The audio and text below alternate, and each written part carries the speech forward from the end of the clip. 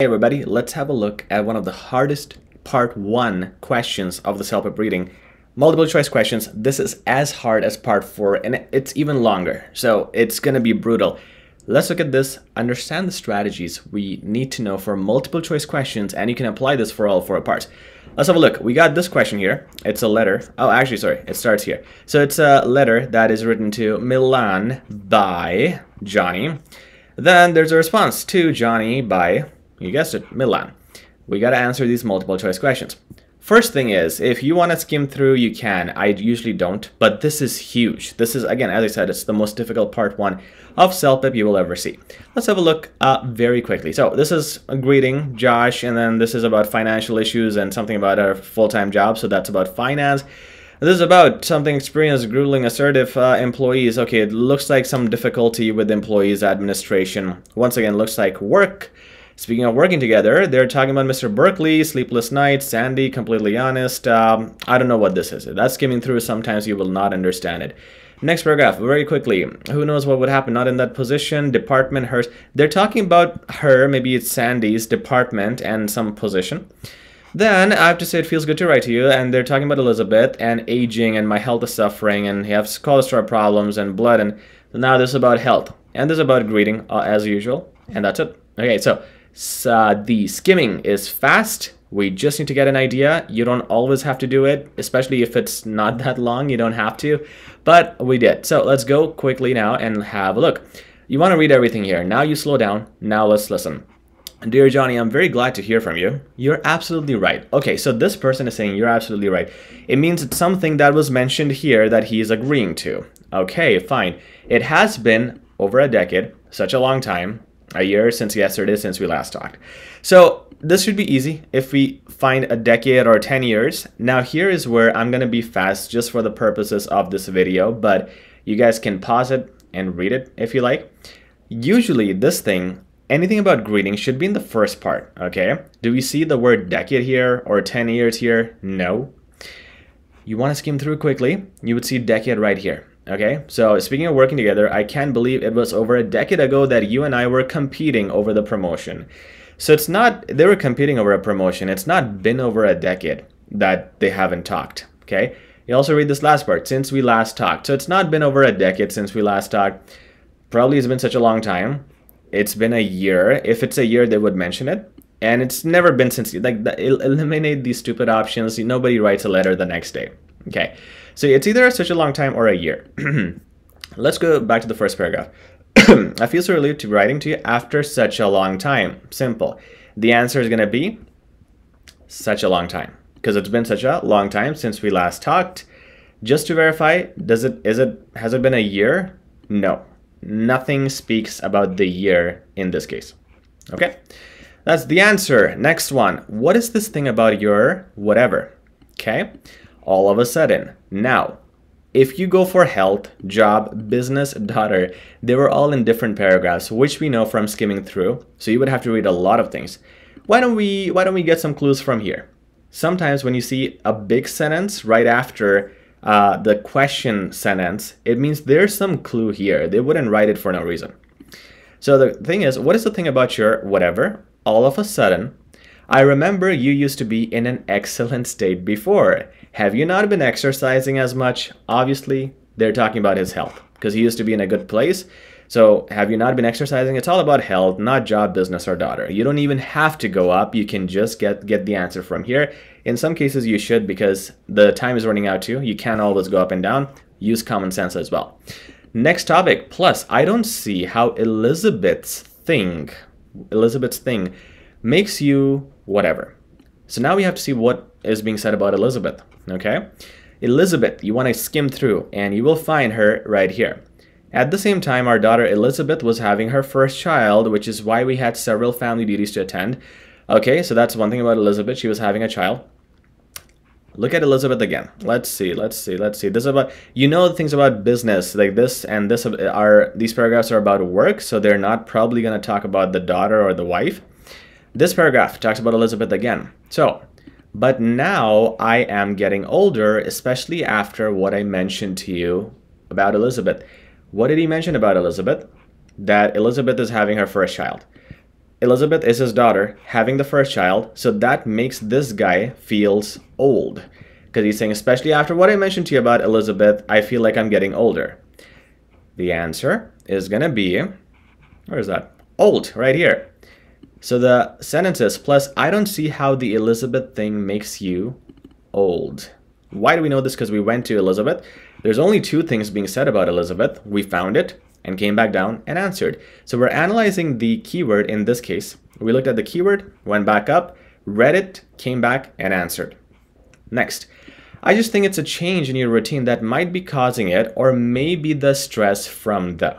Okay, so what is it? Okay, well, they were talking about health. So there's health, and he doesn't see why Elizabeth's thing makes him old. So we're still talking about health, and he's saying, I just think it's a change of routine that might be causing it, or maybe the stress from the. This is where it gets tough, because now you have so many things. It's the stress from the business, or is it more financial resources? Is it the subway fiasco? Or is it the new grandchild? Now you have to go back up, read everything about the grandchild, read everything about business, financial resources, and subway. There's no good hint provided in this sentence, because the stress could be in business and all these things. Now you have to read most of the letter, and that's okay. We did some good strategies here, but now we have to read most of it, which we'll do right now. One thing you always want to do is eliminate the nonsense. There's sometimes always a nonsense answer. For example, the new grandchild. Why would anyone say that it might be causing, or maybe the stress from the new grandchild? Why are people stressed about the grandchild? It doesn't happen. So the only options we would have are these ones. Let's look at the business, financial resources, and the subway fiasco. Let's go up. Okay, so you guys can read it, all right? I'm not gonna read the whole thing because I have to do this video, but you can pause and read. Basically, in this paragraph, he was talking about the financial issues with Subway, and the business failed, which is where they were saying that at the same time, okay, all in all, is what Grace Summer kept, okay, Grace kept the business. The main thing was here that they had to close the Subway. It was short-lived due to the financial issues. So it must be the, where's that? The stress from the Subway fiasco. Fiasco means failure. That is something clearly mentioned there. The Subway thing failed. That would be the answer. If he says the business, it's very general. Subway fiasco, Subway is actually mentioned there. It's not general, it's a very specific thing. And if you again read the need to find financial resources, you really won't find anything here that he needs financial resources. In fact, he said that Kate kept her full-time job, which really helped matters once the business went down. So it was okay. They were okay financially because Kate, whoever that is, kept her full-time job. So it's not the need to find more financial resources. You want to find a specific answer that is actually there. You can read it. It is the Subway fiasco. Now, this guy says, even someone agrees with me. Now, eliminate the wife. Okay, even the wife agrees with me. There's two people talking. Who is the wife? It would be even my wife or even your wife, not the wife. So it's either Elizabeth, the doctor, the business. Very likely that it's the doctor because we're talking about the health. Okay, but let's continue. Since you mentioned exercise, okay, so obviously it has to be the doctor. Business wouldn't agree with exercise. Elizabeth, we read two things about her, didn't mention exercise, so it has to be the doctor. Okay. And again, the two things we read about Elizabeth was when we were answering this question. Again, if you're lost, that's where we were. If you appreciate my suggestions, I'll strongly urge you to change your habits and start taking medications. Avoid financial burden, not to open a business, just find a normal job. Trust me, this is what you need for your health's sake. So for the health's sake, it's common sense to start taking medications. And if we go up and try to find anything about medications, you would see, he said here, again, you would have to skim through to find this, all right? But he said, he also gave me some medications, but you know my attitude towards them. So he didn't want to take medications. And that's what the friend is telling him. He's saying, you need to change your habits and start taking your medications. So in the exam, this is going to be my strategy. I'm going to look at just this part because I know that they're talking about health here. This whole paragraph is about health. So medication is the most relevant answer. I'm going to go up and verify that, just this keyword, and I did right here. It works. It makes sense. However, this is not the perfect strategy because I should be looking at this and this and this and go up and find similar paragraphs where these things are mentioned. If I have the time, I'm going to come back and verify them. You can do that as well, but none of these things were mentioned where a change of habits is required. Okay, so do things, like, you have to take a few risks because the time is running out, and most likely if it's an educated guess, not just any guess, like here we made an educated guess, it's about medications because it's all about health, you should be okay. Okay, next paragraph. So these days I'm working at a restaurant near a global mall. It's just a good, simple way to earn a decent living without much stress. Okay, I'll tell you why I highlighted this. Plus, as you know, this helps me avoid bankruptcy. Doesn't make sense. Like, if you're working, how would it avoid bankruptcy? It doesn't make sense. Helps you avoid financial issues, yeah, if you're working. It helps you avoid business disasters, yeah, if you're not running a business. Helps you avoid stress problems. The problem here is none of these things are clearly mentioned. Like, this is just the person responding. You have to judge here what the person should be saying. This is a judgment interpretation based answer, which a lot of answers in CELPIP are. If you go up, it's jumbled, it's general, you won't find a very specific answer. But we know it's not bankruptcy, it doesn't make sense in the sentence. Financial issues, business disasters, and stress problems, it has to be stress problems because he mentioned without stress, so it obviously avoids stress problems. The previous paragraph was talking about the health, and the most relevant thing to that to follow up is stress that relates to health. So here it's an interpretation answer. You can't really find it. You have to think like the person responding and guess it. Okay, why did you even do the Subway thing anyway?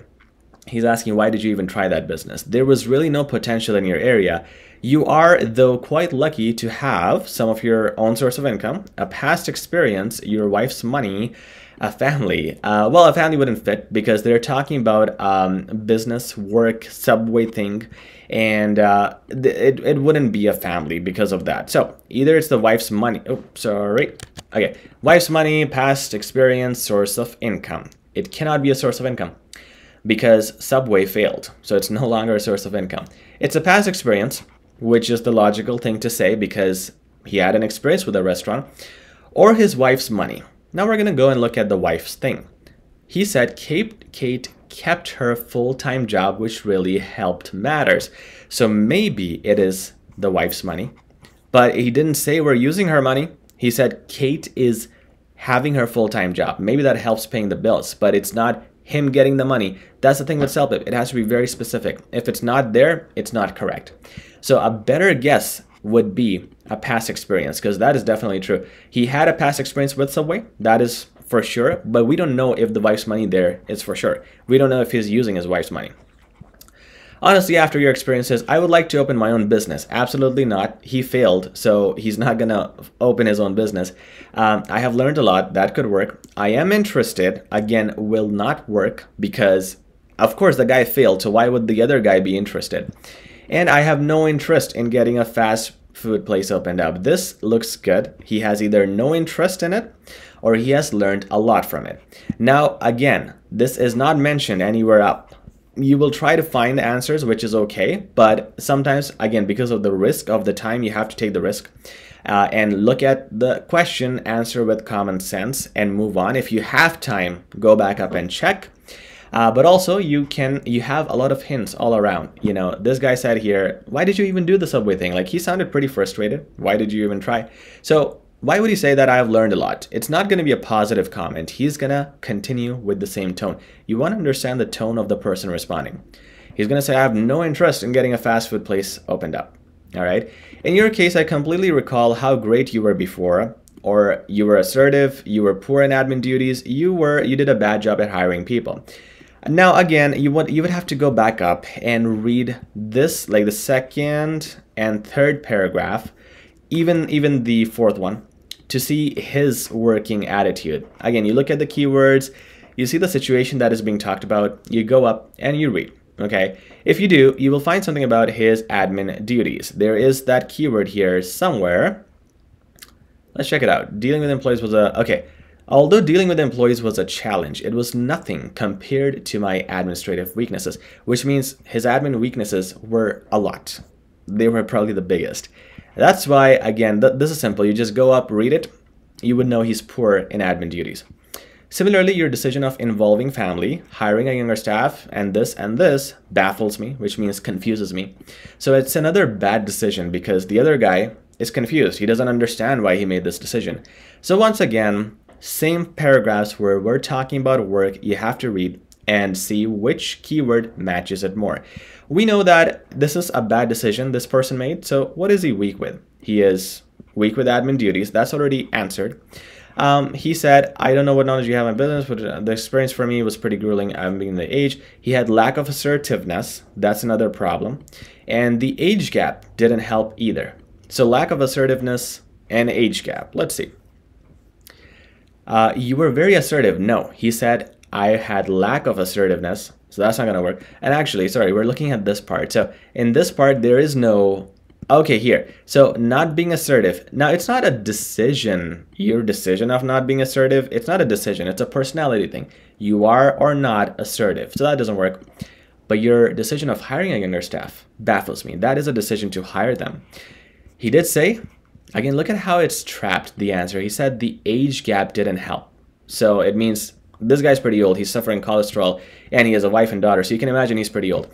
And the age gap, if that he's saying that, it means the employees are probably younger. Again, it doesn't say they're younger. You have to interpret it. That is CELPIP for you. I'm astonished you even remember from the past, over 10 years ago. 10 years ago, something from yesterday. Okay, so it's not from yesterday. Again, you would not write a letter from yesterday. Over 10 years ago and 10 years ago. Very close answers. We'll look up and see where 10 years was mentioned because there's that keyword. And it says it was just over a decade ago. A decade ago, you and I were competing over the promotion. This paragraph is related to that because there were keywords like Mr. Berkeley, Sandy, and the only paragraph that talked about it was this paragraph. So that's why we read it.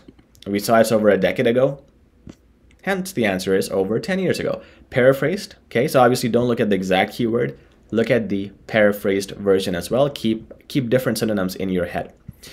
I had to think about the whole thing for a while, but when I did, I remembered how I still to this day hate the decision making part on Mr. Berkeley, Sandy, me, and you. Now, it's not going to be me and you because he hated it, so he wouldn't hate himself, he wouldn't hate you. Who are Mr. Berkeley and Sandy? You have to read. Now, if you read this paragraph, where's that? If you read this paragraph, Mr. Berkeley was the boss and Sandy was a competitor to this guy. So Mr. Berkeley, again, you can pause and read it. Mr. Berkeley made the final decision of giving the promotion to Sandy, if you read it. So if I'm baffled at some decision, I would not like the decision of Mr. Berkeley to give Sandy the promotion. That one is pretty straightforward. All you got to do is read that paragraph in more detail. Again, your marketing skill or this skill might have been the reason for you not making it, but I still don't understand how I was not the top contender. Okay, so there's another thing here. Your something might be the reason for you not making it. So what is this problems? Is it marketing skills, lack of experience, hard work, or a lack of managerial skills? Let's go up again in this paragraph of Mr. Berkeley and read it. Marketing, he said, due to my strengths as a marketing professional, so that's not marketing, that's his strength. I was only second to you since I suffered that weakness. Okay, I was passionate, he's passionate.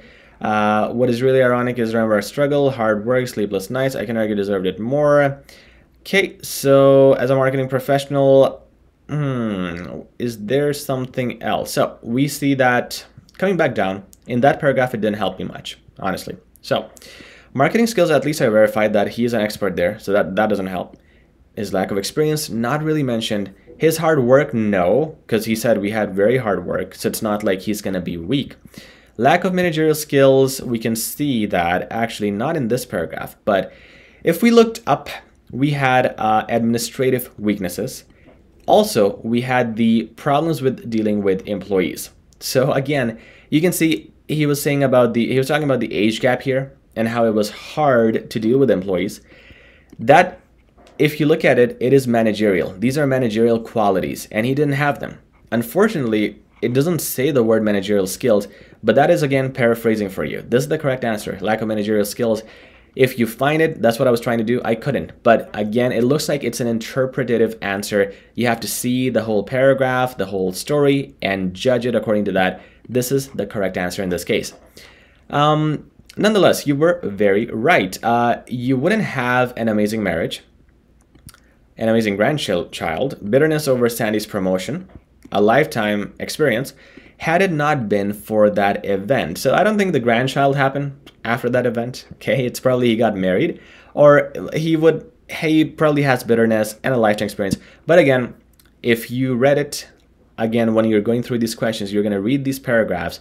He did say something about Kate, his wife. He said, I don't know about you, but I certainly would have never had the chance to meet up with Kate had I not been working in the same office and department as hers. So that means he wanted to, because of this, he had a chance to have an amazing marriage. Because of that work, he was able to get married. So there you go with that answer. Finally, we will try to meet up with you soon, keep in touch, send another letter soon, or bring our kids over. Yeah, well, all of that could work. Let's see. These things should be mentioned in the greeting, how each person feels about the other in terms of contacting them. This was the intro, nothing here, it's starting, but here it says, I've written a lot by now, do send me a letter back. Okay, so send me a letter back. So we will try to send another letter soon, could work, okay, telling me how you and your family are doing and when you guys can meet up with us. Okay, and the next one is, meet up with you soon. So this is very challenging because it could be either of the answers. We will try to meet up with you soon, or we will try to send another letter soon. Give my regards to your family and being a grandfather. So it's either one of them. The correct answer is this one. Honestly, you guys, here I don't have a good strategy. I'm gonna be honest with you. This is messed up. It could be either. There's no keyword or paraphrasing or a strategy that you can use here. It's just your own judgment you have to use, which might be different day to day from the examiner. People think differently. They have different interpretations. It could be 50% this and 50% that. There's always one answer in the whole reading part, one answer in the whole listening part, which is going to be this way, 50-50. You would not know, and you might get that wrong, and that's why you at least should get one answer wrong. That is very normal.